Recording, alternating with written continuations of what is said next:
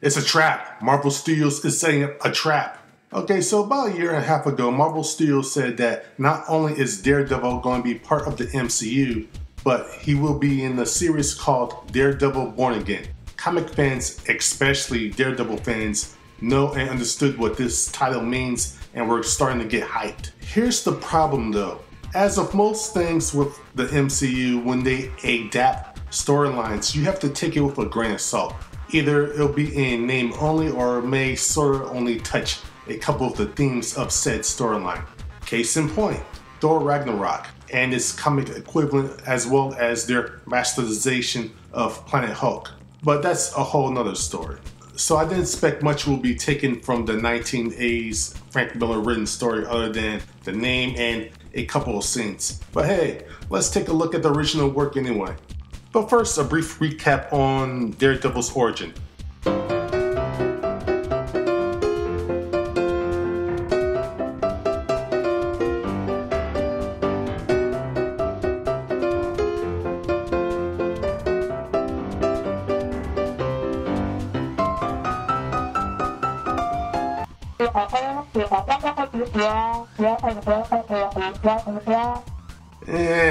It's close enough. Here's what the back of the graphic novel says. The definitive Daredevil tale by industry legends Frank Miller and David Mazzucchelli. Karen Page, Matt Murdock's former lover, has traded away the man without fear's secret identity for a drug fix. Now Daredevil must find the strength as the kingpin of crime wastes no time taking him down as low as a human can get. Collecting Daredevil issues 226 to 233. The story begins with us seeing what looks like a Mad Max version of a samurai beating the crap out of a guy. While this is happening, Matt's friend and law partner Foggy Nelson has a meet cute with a woman named Glory. Due to recent events, their law firm is shutting down. It seems that the half-naked man is a former client of theirs named Melvin Potter, aka the Gladiator. Elsewhere, Matt is sulking on a ward tower going over his troubles, and then he has a memory about his old teacher Stick, which amounts to suck it up and take accountability and stop blaming everyone for your troubles. It seems he's not ready to hear that, especially after he hears that Melvin is at it again. Wait, Foggy and Glory are having a date?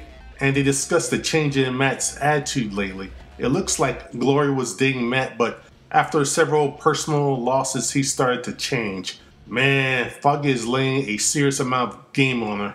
But you know, maybe he shouldn't be saying this right here. The next couple of pages go back and forth between Matt blaming everyone else for his problems and Foggy and Glory's date. Man, I bet 90% of men would want to have a woman look at them the same way that Glory is looking at Foggy right now. While still in the mood at their old office, Matt receives a desperate message from Melvin. Once he meets up with Melvin in his gladiator getup, he just proceeds to beat the crap out of him, just not even wanting to listen to his reasons.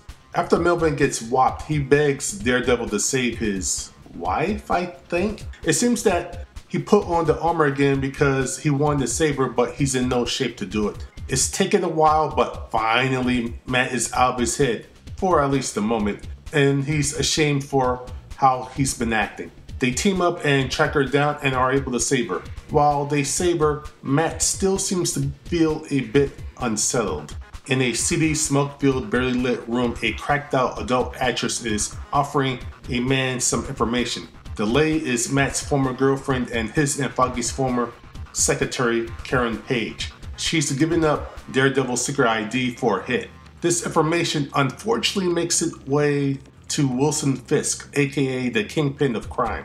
Fisk decides to test the information out. Elsewhere, Matt wakes up at home and checks his mail thinking that it's a bunch of job offers. Nah, it's just a ton of bills instead. You know, somewhere Peter Parker is laughing his head off. Things go worse for him while on the phone with his accountant who quits. Glory leaves a message breaking up with him. Gee, let me guess who she's gonna end up with. I'm not saying she doesn't have a good reason to break up with Matt, but possibly then hooking up with his closest friend isn't cool, man. Even more crap is dumped on him when he gets a subpoena saying that he paid off a witness to perjure himself. While that's happening, Foggy meets up with Glory, but her apartment has been ransacked. Meanwhile, at the Daily Bugle, Matt's newsman friend Ben Urich on the AP wire got the information about Matt facing bribery, perjury, and misconduct charges. When he tries to call and talk to Matt, Matt just laughs and hangs up on him. Spoiler, Matt won't be laughing for much longer. Matt finds out that the bank is about to foreclose on his home, so he decides to make the rounds as Daredevil. While that's happening, Glory's at Foggy's place because she didn't feel safe at hers, and she starts to come on to him. Realizing this, he decides it's bedtime, but he'll take the couch. That last image of Glory, I'm imagining she's thinking, I want you to take something else.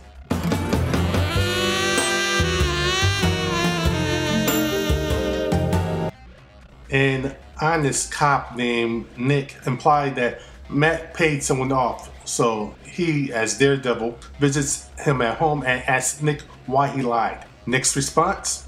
Attacking Red with a broken bottle. Matt immediately leaves, but once he does, Nick calls one of the Kingpin's goons and tells him what happened. Apparently they made a deal with him that if he lies, then they'll pay for his son's medical treatment.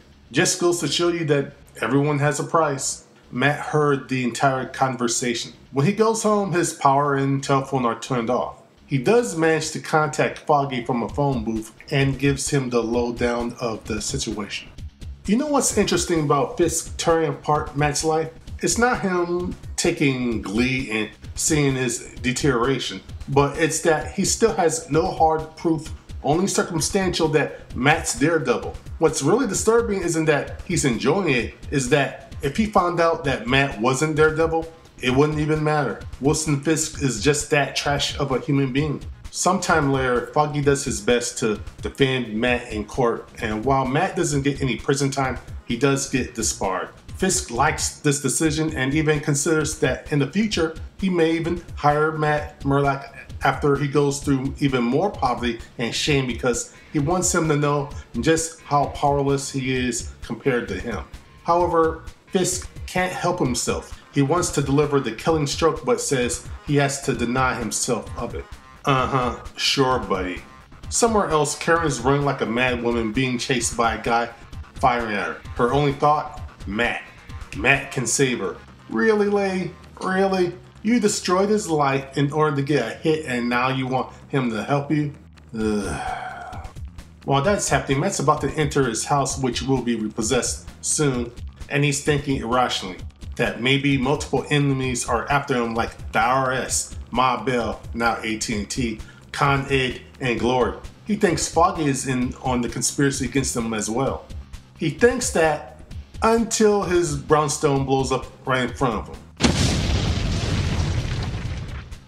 Amongst the rubble, he finds his costume and immediately knows who's behind this. Matt calls and leaves a confusing message for Foggy. We next see Matt in a tiny room trying to figure out his next step, to murk the Kingpin or not. We next see Wilson Fisk looking out into the sea. He says that he sees Daredevil as a mere annoyance, a fly, and Wilson is basically a little kid torching the fly for mild amusement. However, just like Matt has been obsessed all this time, so has Fisk. Fisk can just stop right now, but no. He wants to torture Matt more and have him torn limb from limb for his own pleasure. Matt, still stuck in his head and an $8 hotel room, is going round and round.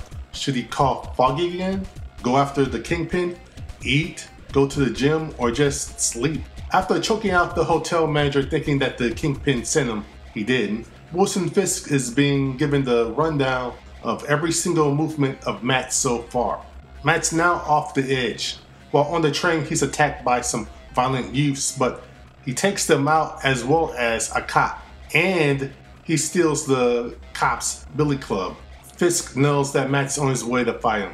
Before that, Matt calls Foggy again and delivers more ramblings. But in panel 4, I think it's pretty obvious that this time he never called Foggy. He was just talking to himself. Somewhere else, Karen's trying to contact Matt, but the operator says that his line's been disconnected. I wonder if Karen considers this karma for all the trouble she's caused so far. During all this, Ben Urich is trying to convince J. Jonah Jameson to write a story on the Kingpin and Matt Murdock thing. Matt arrives at Fisk Industries and proceeds to get mollywopped by a fat man in a Speedo. Now, instead of just outright killing him, Fisk has his men put Matt in a taxi and then dump it into the river to leave him to die. He didn't want to make Matt's death mysterious or suspicious. Yeah, make it look like a desperate man tried to delete himself. Matt goes missing in the public eye for weeks. There's just one problem. The cab was discovered, but there is no corpse.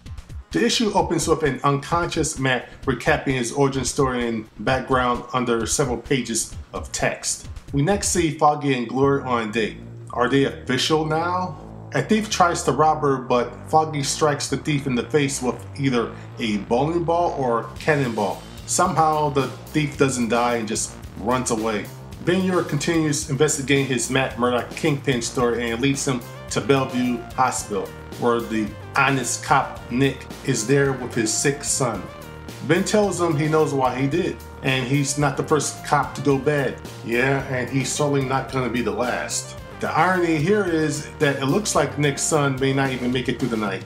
So congratulations, you became a crooked cop, played a major role in destroying a good man's life, and your son is still most likely going to die under the same time frame as before. So all of that for nothing. It's now Christmas Eve and Karen is stumbling around town getting attacked by drugged out homeless people. I wonder, did the Kingpin put out a hit on her too, or is this just Karen's paranoia running wild? While that's happening, Matt is getting hit by a car and robbed by Santa and his little helper. On a happier note, Foggy tells his mom on the phone he's gotten some job offers and met a new girl.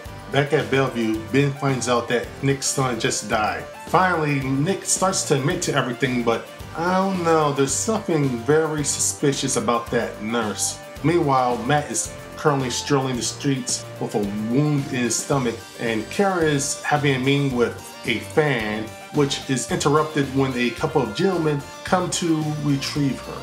Matt makes it to Hell's Kitchen looking for something.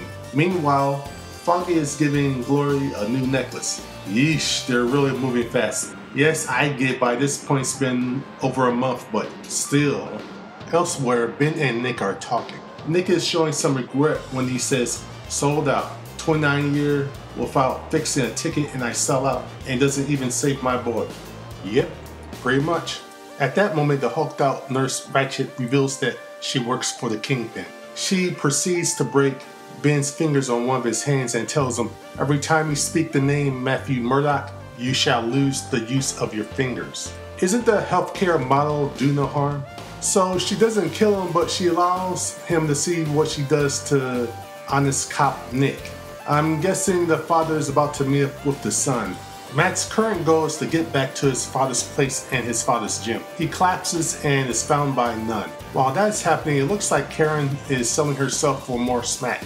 I gotta wonder, just what did she think if she ever did find Matt, that he's going to, one, forgive her, and two, snap his fingers, making her life instantly better? Well, considering this is Matt we're talking about, number one is probably unfortunately a given. One of the best parts of this issue is when we get inside of the Kingpin's head, where the same words keep going through his mind. There is no corpse. Someone who he said was only an annoyance and inconvenience is now a problem. He did everything he could to break him, and yet Matt just keeps getting up and moving forward. Fisk realizes that Matt has always been a bigger threat than he was willing to admit. Matt said best in a line later in the story, I have shown him that a man without hope is a man without fear.